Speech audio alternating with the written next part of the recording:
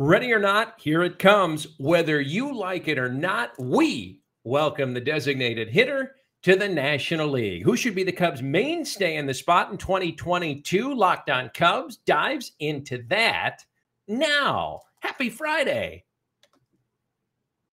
You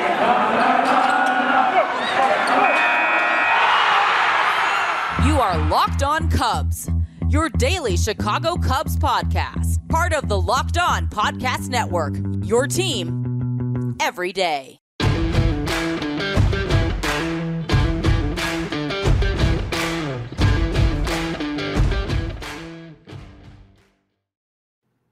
Good morning, Locked On Cubs family, and a happy Friday to you. Welcome in to Locked On Cubs. I'm your host, Andrew Bellison. Thank you for taking the time to make Locked On Cubs your first listen each and every morning. And I know I say it, it's part of the script. However, given the lockout and the way the offseason has gone and how things have progressed moving into 2022 baseball season, having you guys here still as part of the Locked On family just means so much to me. It's been a weird offseason. It's been a weird year.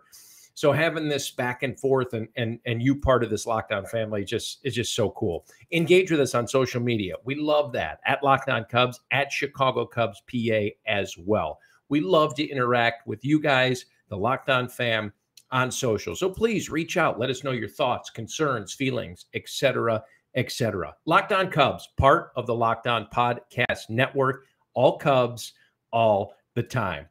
Awesome stuff for you today. Happy Friday, first and foremost. Are you ready for the weekend? We're rolling in. If you don't know me, I don't blame you. I'm Andrew Bellison. I'm your host. I was the Wrigley Field public address announcer for 10 years before being hired by Locked On Sports to host the Locked On Cubs podcast, and I am just having so much fun with you guys. So thank you from the bottom of my heart.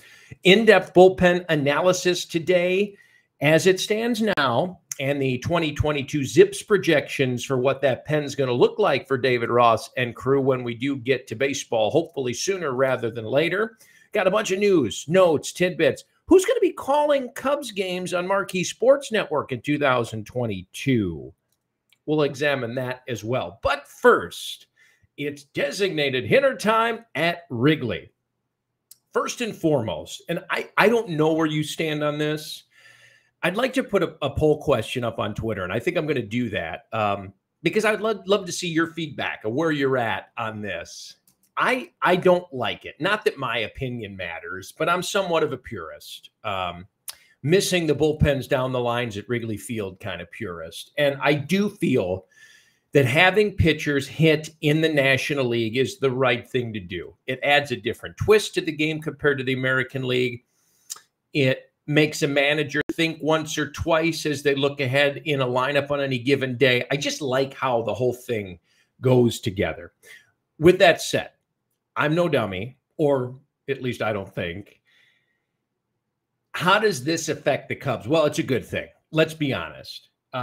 It's a very good thing for the Cubs, in my opinion. We've spoken a lot this offseason about needing more pop in the lineup. Hence the Correa talks, a power left-handed bat, say a Suzuki, et cetera, et cetera. Well, here you go. Now is your chance. You got a free hitter to plug into the lineup and let them do their thing. And in that regard, you take advantage of this factor that's going to give you a competitive advantage. So you have to assume there's going to be a fair amount of regulars, we'll call them, that are going to take their turn in the designated hitter slot for David Ross this season. Frank Schwindel, Patrick Wisdom, Wilson Contreras, certainly to spot him a few days behind the plate and get Yan Gomes back there and keep Wilson's legs fresh heading towards the end of the season. But that got us thinking, who are a few other candidates potentially that could slot in and take over that role more permanently in 2022? Harold Ramirez is an intriguing option.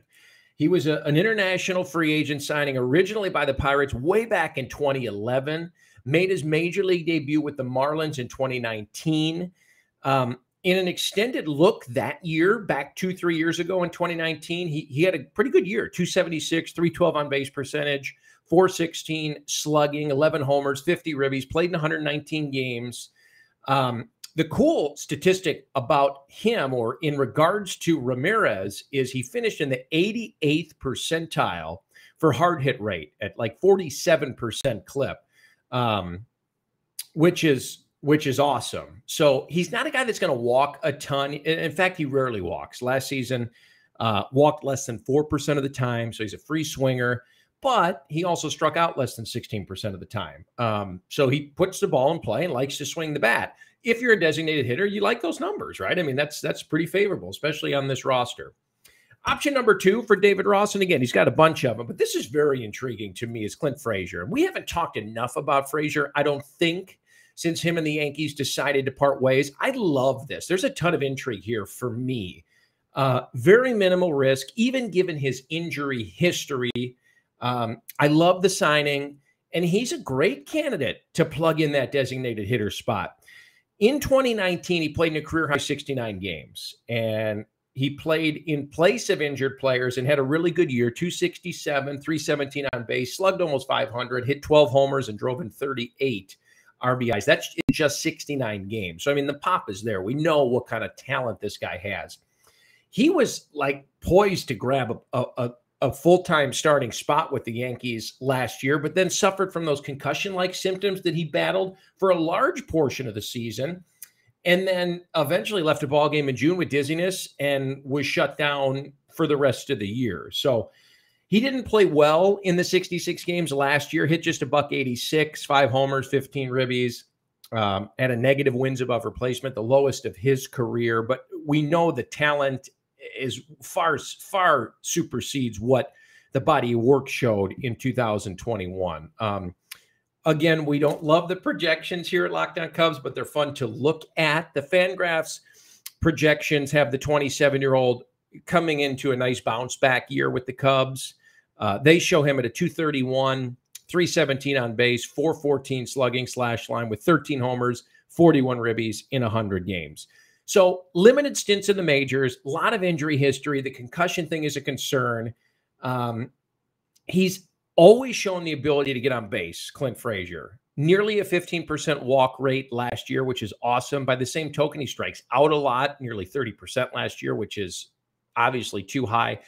I think, you get him healthy and you get him regular at bats, which is probably going to be best suited in the designated hitter role, but we're going to see him in the outfield as well. I think a bounce back here could be really good, and he could blossom into the guy that we all kind of thought he would be and saw him as being before the injury concerns. Here's an intriguing one. One of the regulars that we already mentioned, he's going to get turns in this role regardless, but Frank Schwindel. We talked on Locked On Cubs not that long ago about bringing Anthony Rizzo back and that there was legitimate linkage between the two parties.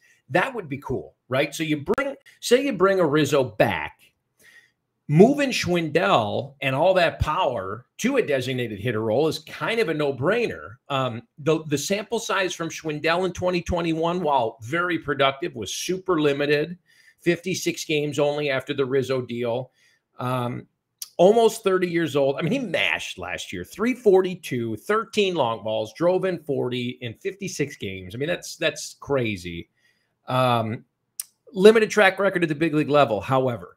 But if you're slotting someone else in, such as a lefty, power-hitting veteran, friendly face like Rizzo, well, that's a no-brainer then for Schwindel to take a bulk of the bats at the designated hitter role too, right?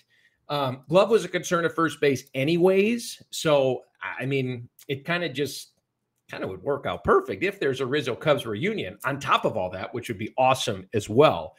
Another outside candidate that we think might potentially be floated out there because the Jays in Toronto are talking about moving him is Randal Grichuk. And we're familiar with Grichuk because of his time in St. Louis. Spent, 14, 15, 16, and 17 with the Redbirds. Always hit well, seemingly, at Wrigley Field. I know a lot of Cardinals typically have done that, but Grichuk, huge power numbers, went to Toronto in 2019 and has, had 3 really good years there as well, although last year would probably be considered a down year. His best year, I would say, came I mean, home run wise, 2019, his first year in Toronto, hit 31 and drove an 80. Last year, he knocked in 81 as well, hit 241, 22 homers, 25 doubles. The guy can hit, and he could play a little outfield as well. He'd be a holdover until Brennan Davis is ready. And the Cubs have the financial flexibility to absorb some of his $20 million salary, which would be one of the caveats, obviously, if a deal was made with the Blue Jays and anybody. So that's an intriguing outside option as well. Obviously, post-lockout, because you can't do anything now, but something we'll keep an eye on. So tons of options. You know, David Ross has smoke coming out of his ears, but he doesn't even know what his roster is going to necessarily look like in finality yet. So be interesting to see how all this shakes out. I love it. We got to get past this lockout and get back to the business of baseball. Who's closing games for the Cubs in 2022? That's awfully important, is it not? We'll take a look at that coming up here shortly.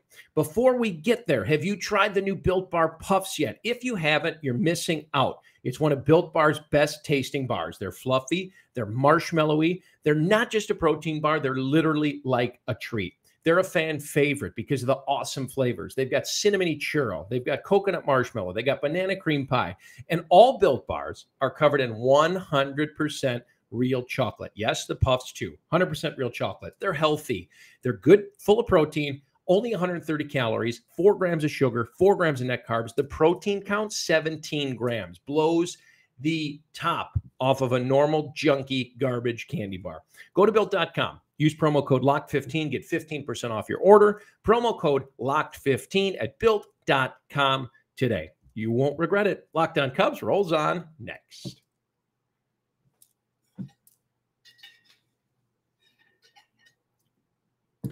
Welcome back into Locked On Cubs. I'm your host, Andrew Bellison. Thank you for taking the time to be with us today at Locked On Cubs on Twitter, at Chicago Cubs PA. Please reach out to us, engage with us. Let's talk baseball. Let's talk Cubs. Let's talk lockout. What's on your mind? Thank you for taking the time each and every morning, wherever you're going, to work, to school. Maybe you're home. Maybe you're laying in bed, for making us your first listen. From the bottom of my heart, I appreciate it. I mean that sincerely. That is not part of the script. I'm telling you that because I mean it.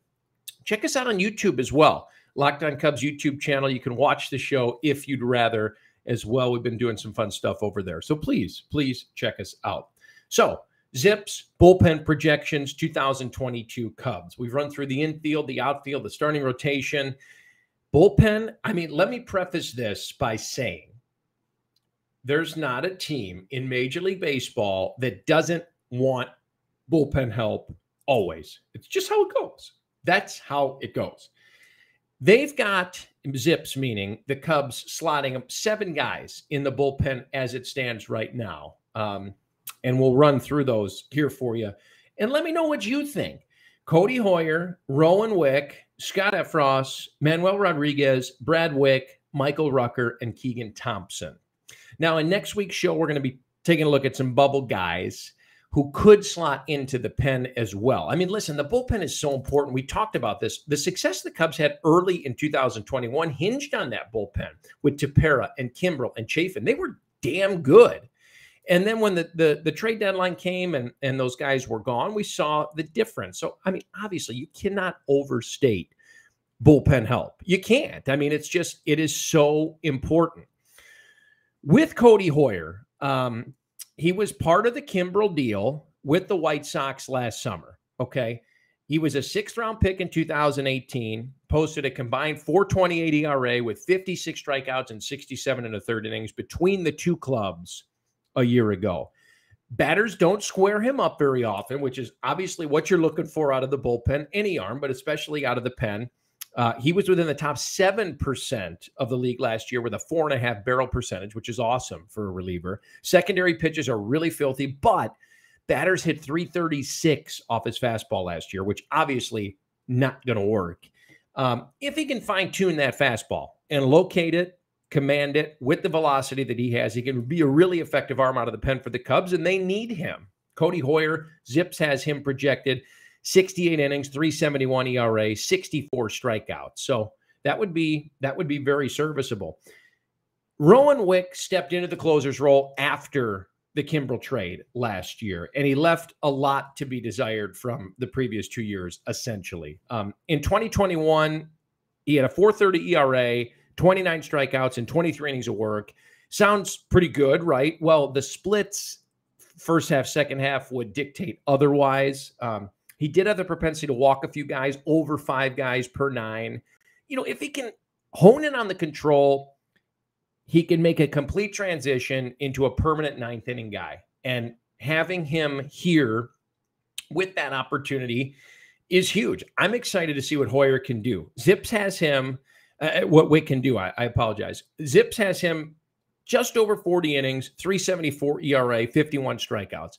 We'll see what role he kind of falls in. It always takes the bullpen a couple of weeks or a month to kind of shuffle itself out at the start of any season, doesn't it? You see guys get set into roles and comfortable, and then things sort of take off. So it'll be interesting to see, first of all, who's down there and out there, and then how David Ross manages that group. Another interesting guy that we mentioned from the pen, Keegan Thompson. He had an amazing first half of 2021. $1.64 ERA, 22 appearances, made a spot start for Ross, but the wheels fell off in the second half. 620 earned run average, 10 appearances, made 5 starts. Now, part of that could be attributed to the differing roles. And I mean, that's a totally different approach. Bullpen to starting rotation. And when you're making 10 appearances in the second half, 5 in the rotation, 5 out of the pen because the team needs you, it doesn't make things any easier. 26 years old, great splits as a reliever, though. Opponents 206 average and 37 innings of work. Most importantly, Thompson limited batters to a 196 batting average with runners in scoring position, which is awesome. So I'm really excited for Thompson out of the pen this year. Hope he remains in the pen. I hope he get comfortable in his role out of the pen because I think he could be a really, really important piece of that puzzle. Now, again, this is all contingent upon what happens with the back end of the rotation. And we examined the rotation the other day. You know what you're looking at top 3. You got Hendricks, you got Stroman, and you got Wade Miley. So who slots in at the back end? Well, we said Adbert Alzolay and Alec Mills. Then you got some swing guys, which we're going to talk about next week, the Braylon Marquezes, that could fall into the mix. So depending on how that rotation shakes out, you're going to see the flux move into the pen and whatnot. Do the Cubs go outside the organization for more bullpen help? Do you want to invest money in free agent relievers / closers, depending on the value? That always scares me. You seemingly give big deals to closers who have good track records that come in and then things go sour. It's not always the case, but investing a ton of money in back end of the bullpen guys always just scared me. And maybe that's a stupid take to have. It's just kind of how I feel. There are plenty of options out there still. Guys looking for homes this year once the lockout ends. Kenley Jansen obviously leading the pack, kind of resurrecting himself last year with the Dodgers. At an advanced age, had an unbelievable year. And I think he threw more innings than he ever had in his career, which, again, coming off that is a little scary. Colin McHugh is an intriguing top tier, we'll call him, back into the bullpen guy. What about reunions? And we talked about this way back last year, but Andrew Chafin and Ryan Tepera, I mean, having those guys back in the fold would be awesome. Very possible to get maybe one of the two even, if not both. So those old friends, to name a few, could really round out the pen. Again, not sure how the budget is prepped necessarily in regards to arms with miles on them for the middle and back end of the bullpen. But we'll have to see how that's crafted as we get towards the rest of the offseason, post-lockout, and spring training as well. Who's going to be calling games on Marquee Sports Network for the Cubs in 2022? We'll discuss that momentarily. Football season might be over, but basketball's in full steam, both pro and college hoops. From all the latest odds, totals, player performance props to where the next fired coach is going to land, betonline.net is the #1 spot for all of your sports betting needs. BetOnline remains the best spot for all of your sports scores, podcasts, and news all season long. And it's not just basketball. BetOnline.net is your source for hockey, for boxing, UFC, all the way to Olympic coverage and information. Head to the website today or use your mobile device to learn more about the trends and action. BetOnline, where the game starts. Locked On Cubs continues next.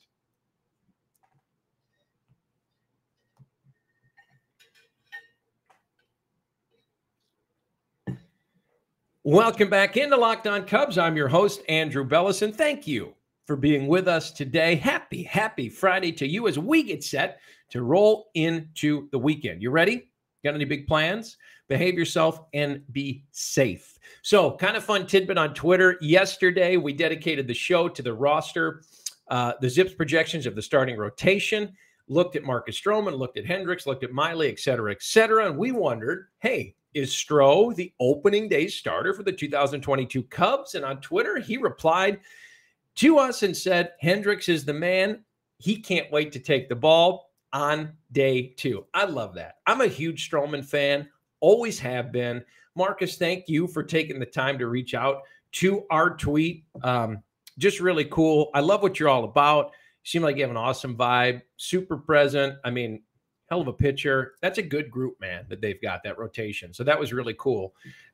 He's anointed the professor as the opening day guy in 2022, which is awesome. We've been spoiled with the Cubs in terms of broadcasters. We have had some dandies, from Brickhouse to Harry to Pat Hughes to Lou Boudreau, Vince Lloyd, Len Casper, Bob Brenly in the analyst chair, Sano, Coomer, et cetera, et cetera. Who's going to be in the Cubs TV booth in 2022? Spoiler alert, familiar faces. Boog Shambi and Jim Deshaies are back. Did you hear the news? On Tuesday, Marquee Sports Network announced that it had reached a multi-year deal with the two to continue in the Cubs television booth for 2022 and beyond.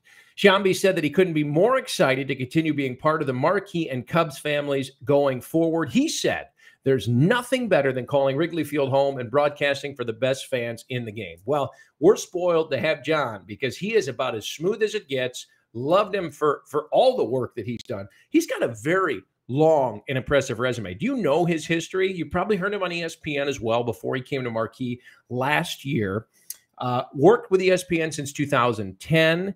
He's the voice of Sunday Night Baseball for ESPN Radio. Prior to the Cubs, called games for the Marlins for a long time and the Braves as well. So I don't know if you knew that or not. As for JD, one of the best in the business. Funny, knowledgeable, just an awesome guy, first and foremost. And believe it or not, this is his 10th season in the Cubs booth. You believe that? Followed 16 years in the same role for Houston after playing in the majors